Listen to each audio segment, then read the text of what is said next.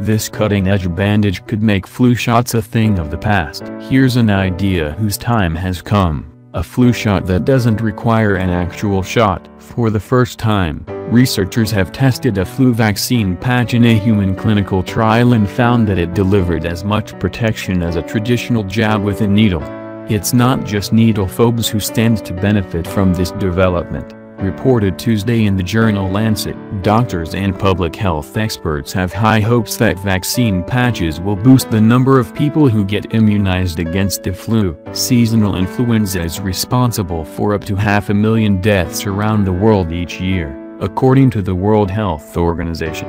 In the United States, the annual death toll since 2010 has ranged between 12,000 and 56,000, and yet the proportion of American adults who get a flu shot tends to hover around 40%. The fact that it usually involves poking a piece of metal into the muscle of your upper arm may have something to do with its low vaccination rate. Some people also blame the time and expense involved in getting a flu shot, but a team led by Georgia Tech engineer Mark Prausnitz has come up with an alternative method that uses microneedles. These tiny needles are so small that 100 of them, arrayed on a patch, can fit under your thumb. Yet they're big enough to hold vaccine for 3 strains of the flu. The microneedle patch was tested in a clinical trial conducted by Drive. Nadine Ruffel and colleagues at Emory University's Hope Clinic in Decatur, Georgia. The trial involved 100 volunteers, who were randomly sorted into 4 groups. 2 of the groups were vaccinated with the patch, which resembles a band-aid and must be applied to the skin near the wrist for 20 minutes. The procedure was so straightforward that one group of volunteers was able to administer the vaccine themselves. In the other group, healthcare professionals did the job. Inspection of the used vaccine patches revealed that the microneedles dissolved during the 20 minutes they were on the skin. A third group received a traditional flu shot using a regular needle, and a fourth group got a patch that looked like the real thing but contained a placebo. The researchers checked in on the volunteers 28 days after their immunizations and found that flu antibody levels were significantly higher in the 3 groups that got the vaccine than in the group that got the placebo. What's more, the 2 groups that got the vaccine via patch had about the same antibody levels as the group that got the traditional shot. In addition, the volunteers who put the patches on themselves got the same protection as the volunteers whose patches were administered by health professionals.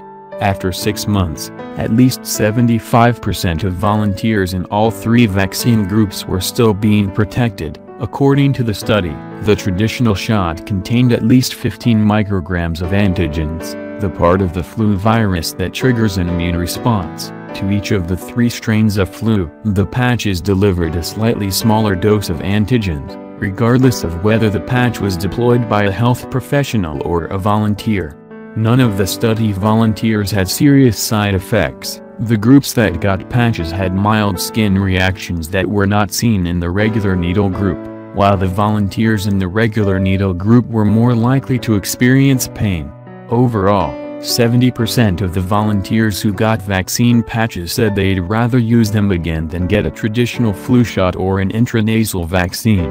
The study authors declared it a success on all fronts. Influenza vaccination with microneedle patches is well tolerated, well accepted, and results in robust immunological responses, whether administered by healthcare workers or by the participants themselves, they wrote.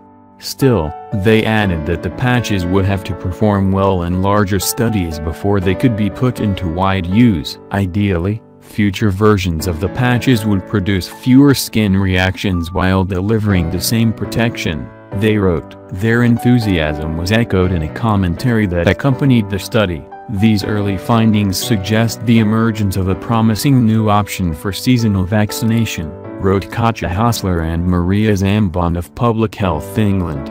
The biggest beneficiaries could be people in low and middle-income countries, where flu vaccines are hard to come by. Reducing pain is nice, but other benefits: the patch costs less, is easier to transport, doesn't require refrigeration, can be self-administered and doesn't generate sharp waste, are even better.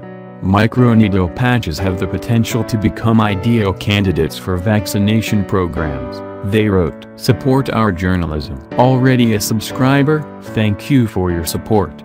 If you are not, please consider subscribing today. Get full access to our signature journalism for just 99 cents for the first 4 weeks. Bye-bye flu shot. Hello patch. Early results look promising for dissolvable microneedle vaccine. An experimental flu vaccine patch with dissolving microneedles appears safe and effective. A preliminary study shows the patch has 100 solid, water-soluble and painless microneedles that are just long enough to penetrate the skin. Researchers say it could offer a pain-free and more convenient alternative to flu shots. This bandage strip-sized patch of painless and dissolvable needles can transform how we get vaccinated, said Roderick Pettigrew, director of the U.S. National Institute of Biomedical Imaging and Bioengineering, which funded the study. A particularly attractive feature is that this vaccination patch could be delivered in the mail and self-administered. In addition, this technology holds promise for delivering other vaccines in the future, he said in an Institute news release. The study of 100 adults found that the patch triggered a strong immune response and did not cause any serious side effects. At most, some patients developed local skin reactions to the patches, which involved faint redness and mild itching that lasted 2 to 3 days. The flu vaccine is released by the microneedles, which dissolve within a few minutes. The patch is then peeled off and thrown away. Researchers at Georgia Institute of Technology and Emory University led the study. The results were published online June 27 in the Lancet. These early results suggest the emergence of a promising new option for seasonal vaccination. Doctors Katja Hosler and Maria Zambon wrote in an accompanying editorial. They are with Public Health England's National Infections Service. The more exciting features of the microneedle patch include its low cost, safety, storage convenience and durability, they said. Microneedle patches have the potential to become ideal candidates for vaccination programs, not only in poorly resourced settings, but also for individuals who currently prefer not to get vaccinated, the editorialists wrote.